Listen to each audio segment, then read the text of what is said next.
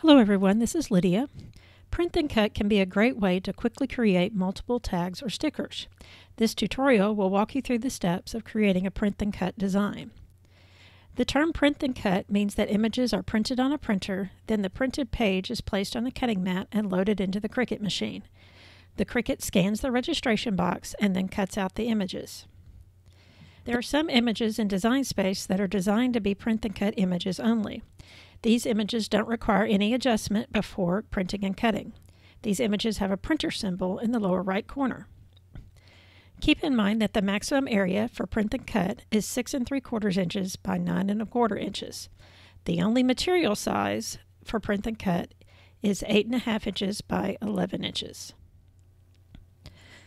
For this design, I have added 2 images and 2 lines of text to my design screen. If I flatten these multi-layer images without a background to create a single layer printable image, each individual letter will cut out.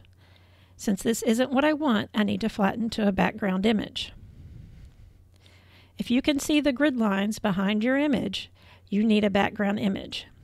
If you see grid lines, you are looking at cut lines. In this example, the inside and the outside of this red circle will cut, as will each individual letter.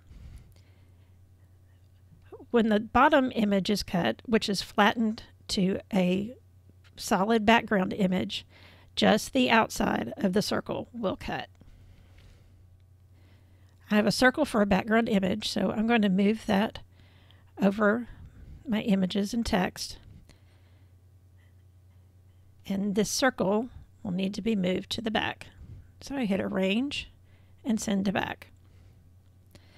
The background images is now behind the images and text. You can still adjust the size of the images and text at this point.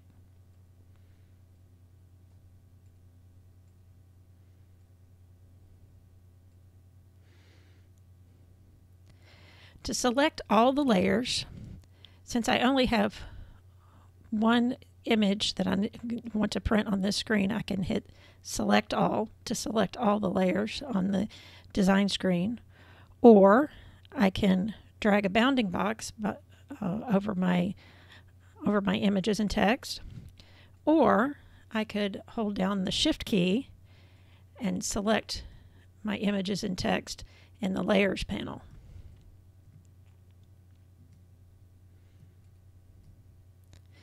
When I've done that, I will click Flatten.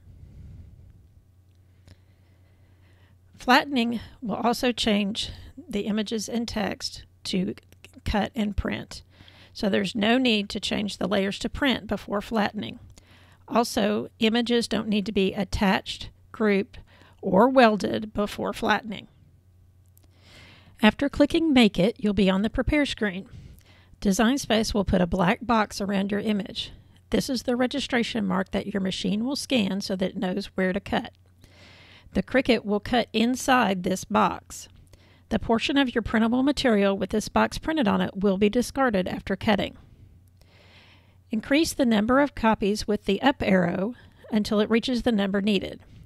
Then click Apply.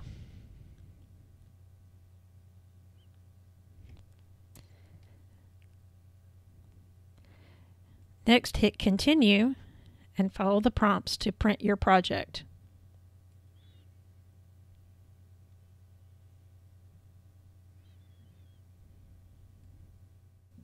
Place the printed material in the upper left corner of the mat. Load into the Cricut machine, pressing the mat firmly against the rollers while pressing the Load button.